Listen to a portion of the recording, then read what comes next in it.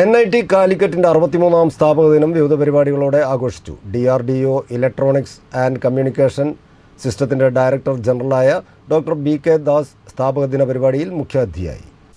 NIT കോഴിക്കോടിന്റെ 63ാം സ്ഥാപക ദിനമാണ് വിവിധ പരിപാടികളോടെ ആഘോഷിച്ചത്.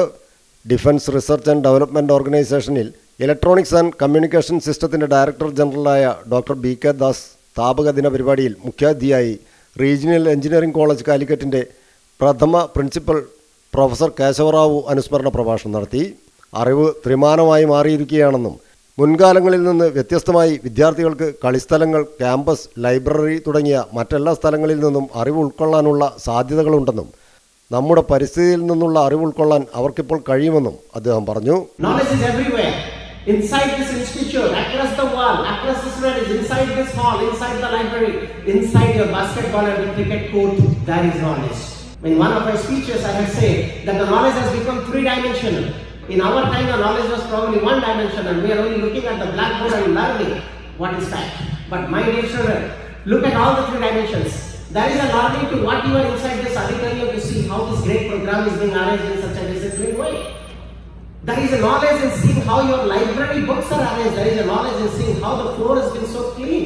There is a knowledge in seeing how you have got such a beautiful campus. There is a പരിപാടിയുടെ ഭാഗമായി പ്രൊഫസർ കേശവറാവുവിന്റെ സ്മരണയ്ക്കായി സ്ഥാപിക്കുന്ന clock ടവറിന് NITC board of governor's chairman ഗജാല Yogananda തറക്കല്ലിട്ടു.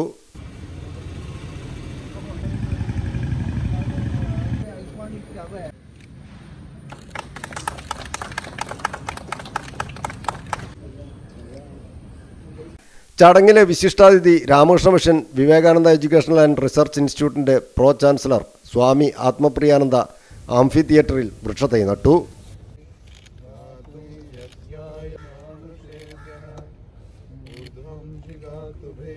പരിപാടിയുടെ ഭാഗമായി വിശിഷ്ട പൂർവ്വ വിദ്യാർത്ഥി പുരസ്കാരവും മുൻ സ്ഥാപന മേധാവികൾക്കും 25 വർഷത്തെ സേവനം പൂർത്തിയാക്കിയ അധ്യാപക, അനധ്യാപക ജീവനക്കാർക്കുമുള്ള പുരസ്കാരവും നൽകി.